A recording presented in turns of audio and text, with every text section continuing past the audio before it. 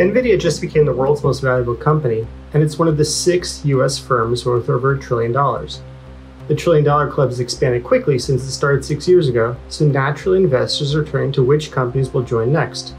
2 firms stick out, Broadcom and Eli Lilly, but perhaps the market's getting ahead of itself.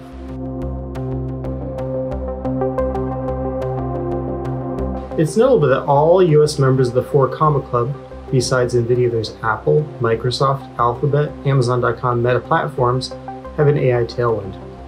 Broadcom does as well.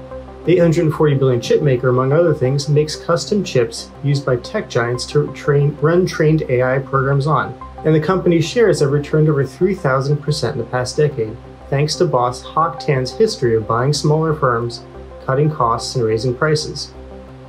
Lilly's the other contender, thanks to a different megatrend, treating obesity. It and rival Novo Nordisk control the market for these drugs, and the only limit on growth for the next few years is how fast they can ramp up production.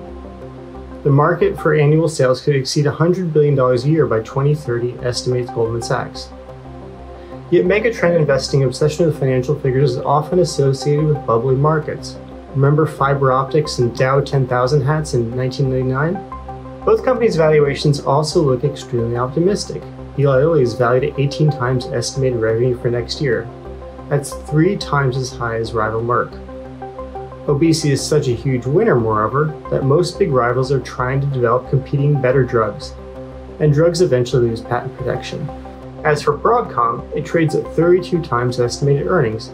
That's twice its average over the past 10 years. Most of the revenue growth comes from software acquisitions rather than chips. And companies that rely on acquisitions and cost-cutting often perform poorly if they grow too big. Just look at Kraft Heinz's stock performance over the past decade. The admissions committee for the $1 trillion club is accepting new members, but its standards are starting to look rather indulgent.